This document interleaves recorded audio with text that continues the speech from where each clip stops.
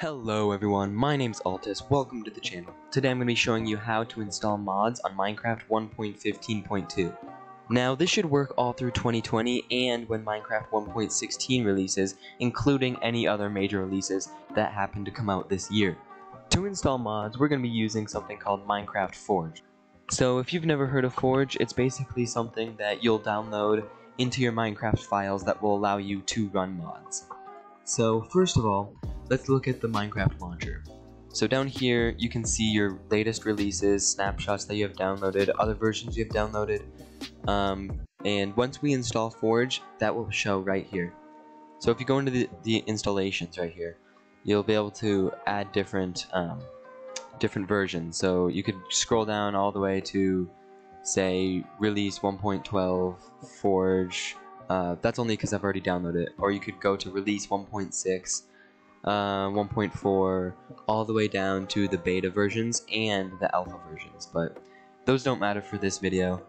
For this video, we're just going to be going over how to install Forge. So the first thing you're going to want to do is open your browser and look up Minecraft Forge. Just go to this website right here, minecraftforge.net. So the installations for all the different versions are practically the same, but I'm just going to be going over 1.12.2 in this specific video. Keep in mind that different mods will require different versions of Forge. So say you wanted to download a mod that only worked for version 1.7. If you wanted to download that Minecraft mod that was in Minecraft 1.7, you would have to have the corresponding Forge version. So that means you can't have Minecraft Forge 1.12.2 downloaded and be trying to use a 1.7 mod. They just won't be compatible. Alright, so now for the actual installation.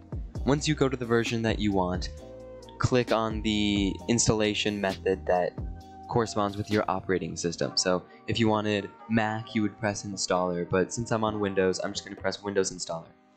So this is going to bring you to a website called Add Focus. Don't click anything right here. Again, don't click anything here. It's just going to download viruses and stuff you don't want on your computer. What you want to click is skip, right at the top right. That will instantly download Forge, and you'll be ready to go. Alright, so once you have Forge installed, all you gotta do is go to your downloads folder right here, and click on the Forge installation. You don't need the File Explorer anymore, so you can just close that. So now once you're here, you're gonna have the Forge mod system installer. If you change this to somewhere else, Forge will not work, so just keep it right there. Don't change this, just keep it on install client and just press OK. That'll download the libraries, and the download should be pretty fast, and it'll tell you when it's complete. Alright, so now once you've installed Forge, all you have to do is go into your Minecraft launcher, and you'll see right here, it says Forge and the version that you installed it with, which I did 1.12.2, which it says right there. Now you're all set, but we're missing the mod, so we gotta go find that. Alright, so now all you gotta do is open up your browser and look up Minecraft mods. So there's many websites for this, but the two I like to use is Minecraft Mods and 9Minecraft. So minecraftmods.com has a better interface than 9Minecraft in my opinion, but the problem with this website is it only goes up to 1.14.4. You're not able to get any mods above that, which means 1.15 mods aren't on this website. So if you're looking for 1.15 mods, I'd go to this website, but if you're not, you can also go to this website, but this website works just as well. So since I downloaded Forge 1.12.2, you have to download a mod that's Forge 1.12.2. Let's say if you downloaded Forge for 1.14.4, then you would have to do one for 1.14.4, which is right here, but I do 1.12.2, so I press on that, and then it'll give you all the available mods on the website for Minecraft 1.12.2. So I'm just going to go look through these mods really quick, and I'll be back when I find a good one. Alright, so I found a good mod. It's called the Iron Chest mod, and as you can see right here, it says it's for 1.14.4 and 1.12.2. So what this mod does is just adds different types of chests that will add different amount of storage. So once you've found the mod that you want, you can just scroll past all of these images, and right here is where you can download. So it has tons of different downloads. As you can see, it starts at Minecraft 1.5.2, and the latest version was 1.14.4. But I'm going to download 1.12.2. All you have to do is press download from server 1. If server 1 doesn't work, then press download from server 2. Alright, so it's just giving me a white screen, so I'm actually just gonna go back and try it again. And alright, so it looks like source 1's not working. So all you gotta do is go back to the original website. Alright, so server 1 wasn't working for me, so I'm just gonna try server 2. That should bring you to another website that looks just like the other one. All you gotta do is press download, and look, download right there. Now, it's going to say that the type of file can harm your computer, but that's just a false alarm. This is just Windows trying to make sure that you're not downloading viruses, but since we know that this is safe and from a secure website, we're just going to press keep. So now you can just close out of this, and you've installed your mod.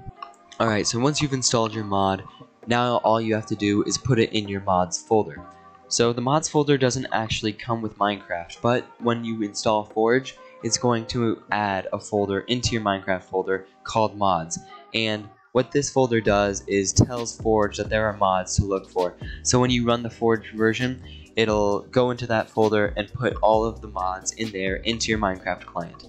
So you can either navigate to your Minecraft folder, but the faster way is just to press Windows plus R. That'll bring up the run menu. All you have to do now is press % and then type app data %. Now press OK, and that'll bring up your roaming folder. Just press .minecraft and you're in your Minecraft folder. Right here you'll see the mods folder. Open that up. Now go to your downloads folder, so just right click on this, File Explorer, bring this down a little bit, go back into your downloads folder, and drag and drop your mod into the mods folder.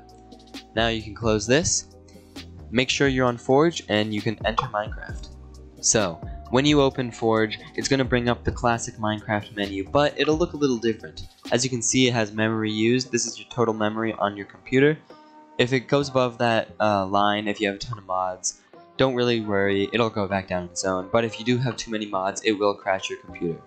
Now we're on the menu. You can tell that this is Forge because it says powered by Forge right in the bottom and the amount of mods you have loaded.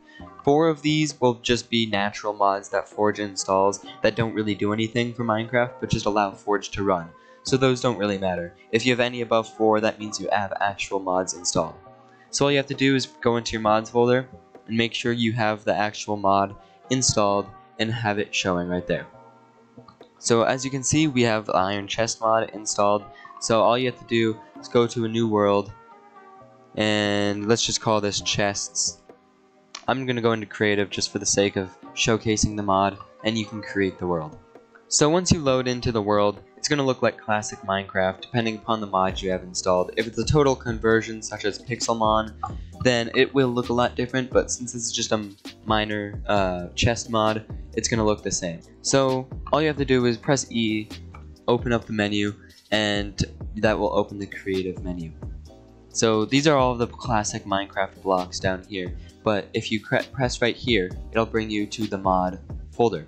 So these are all of the things that the mod added. So a shulker box, red obsidian, look how much storage that has, it's crazy amount. So as you can see, we do have our mods up and working. If you had any troubles in this video, just comment down below and I'll be glad to help you. Thank you so much for watching the video all the way through. If you liked the video, if it was helpful, remember to drop a like and subscribe. It'll really help the channel out, and it will help other potential viewers get help from this video. Once again, thanks for watching everyone, and I'll see you in the next video. Peace.